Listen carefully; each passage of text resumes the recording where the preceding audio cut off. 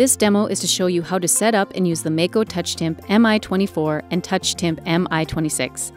Both units offer screening tympanometry, while the MI26 also includes audiometry.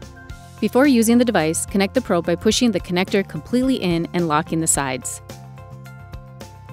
With the MI26, also connect the headphones to the color-coded ports, and each plug is fully pushed in. Connect the power cord. Power on device by pressing the button located at the bottom of the display. The tympanometry screen will appear. When starting a tympanometry test, make a visual inspection of the ear canal to ensure there is no earwax. It is also critical to inspect the probe tip between patients to ensure it is clean and free of debris. If there is an obstruction, clean the probe tip using the tool provided.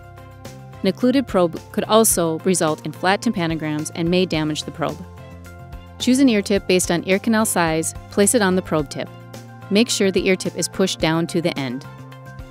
Select right or left ear by pressing the button on the probe or on the screen. Red light indicates right ear, blue indicates left ear. Or select ear using the touchscreen. Pull up and back on the ear while inserting the probe tip into the ear canal.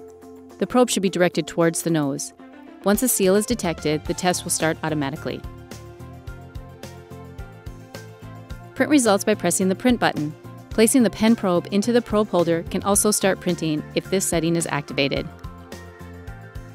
Place headphones directly over child's ear with red phone on the right ear, blue on the left. Remove any obstructions that may interfere or be uncomfortable, such as glasses. Adjust the headband so the headphones are centered over the ear canal.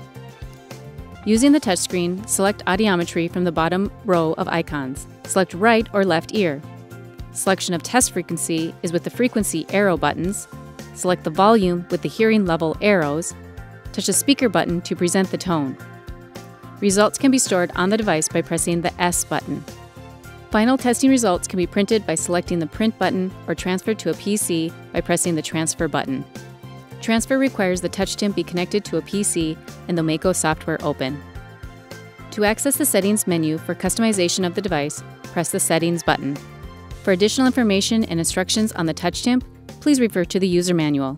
Thank you for watching this instructional video.